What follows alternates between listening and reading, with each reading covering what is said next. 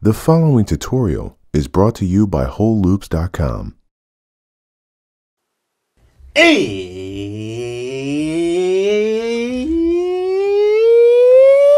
It's production time. I'm Reid Stefan, realest puppet in the game.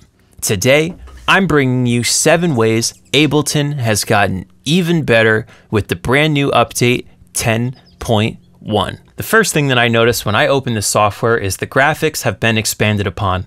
Will really help you remember to grab the top of the clip to move it, even if you're in automation mode. Much easier to make edits like these and like these than it was before with the old version of 10. A new look for clips on the timeline is definitely going to help you moving around. And in addition to that, they have also let you zoom in using the trackpad on your laptop.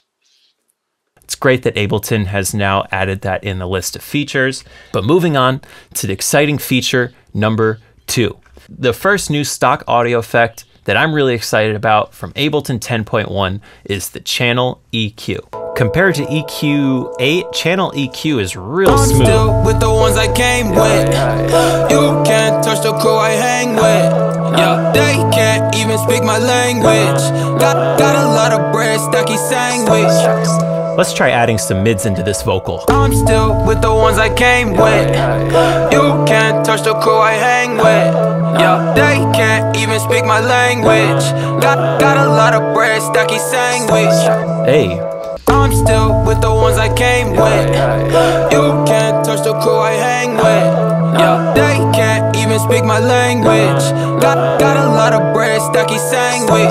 Yeah. You can go all the way up without making your ears bleed. You could go all the way down without having your sound disappear. It truly is a musical EQ with built-in preset curves to take whatever you're trying to do and make it happen without sounding harsh. The next thing that Ableton has improved upon drastically in 10.1 is automation. You now have a brand new palette of pre-made automation shapes. Let's go down onto our keyboard.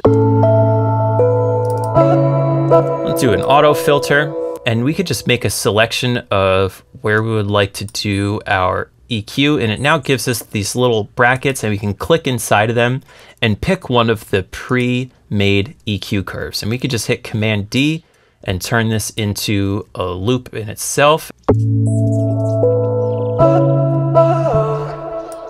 let's maybe bring the low end of the filter up.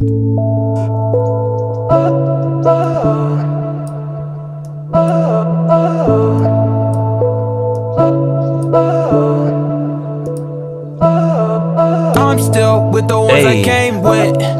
You can't touch the crew I hang with. Yeah, they can't even. Actually, just to show the new feature, we can highlight from here, and then we could do a ramp up, and then just delete this point.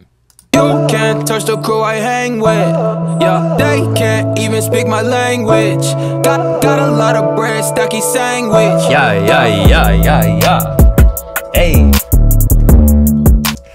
This really opens up a whole new world of creativity on how you make your plugins dance. Do you suffer from weak mastering? Do your mixes sound like they belong in the trash bin playlist? Maybe you're just missing the sauce. Introducing Waves Master Sauce, our most powerful sauce preset ever. Finish your music today with Waves Master Sauce, only at WholeLoops.com.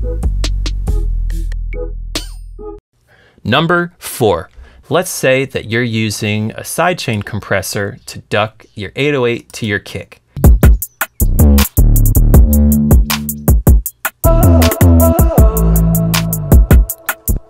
And let's say you wanted to freeze this track. Normally it would give you an error message saying, sorry, you can't do that. This track is involved in some sort of sidechain setup, but now Ableton 10.1 just freezes it exactly like you'd want it to, sidechain and all. And when you delete the sidechain input, obviously you still hear it sidechaining because we froze it with the sidechain on there. You could just leave the sidechain on the track, freeze it all, no error messages, exactly the way you wanted it to work. Thank you so much, Ableton, for making my dreams come true. Number 5. When you finish your song, you can either bounce it out by having your master get bounced, or you can make stems by selecting all individual tracks. you now have this new option called Include, Return, and Master Effects. So this is going to make a big difference in how your stems sound and what you're able to bounce out from your session and send to people. So if you're using Auxes tracks, I highly recommend you try bouncing your stems with this brand new option on. Number 6 is another really heavy-hitting new feature. Ableton has now included the compatibility for VST3 plugins. And just to show you that this is real life and not a dream, let's take Auto-Tune Pro out of here and put EFX in here, something that never used to work before. I'm still with the ones I came with. Hey! You can't touch the crew I hang with. Yeah, they can't even speak my language.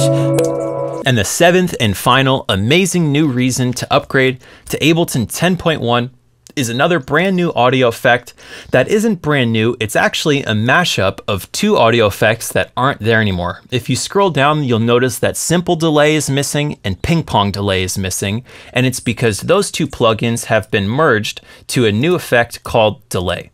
Let's turn the effects chain back on here and let's turn off our slate delay from our last tutorial. And let's try and do something with good old-fashioned delay. So I'm gonna call this one delay 10.1. So I know this is the new delay. Let's turn our dry wet all the way up. As you can see, it truly is a hybrid of the legacy ping pong delay and simple delay, but merged down together into a much more simple to use user interface. I'm still with the ones I came with.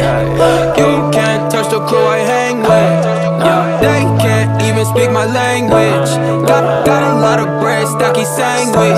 Yeah, I'm still with the ones I came with. Got the same squad, bitch, I can't switch. Yeah, they can't even speak my language. Yeah, got a lot of bread, stacky sandwich. Well, there you have it. Those are my top 7 brand new features in Ableton 10.1. If you're an Ableton user, I hope you find all the tips, tricks, shortcuts, and upgrades in this tutorial useful, and I'll catch you guys next time with another Ableton 10.1 tutorial. Peace out.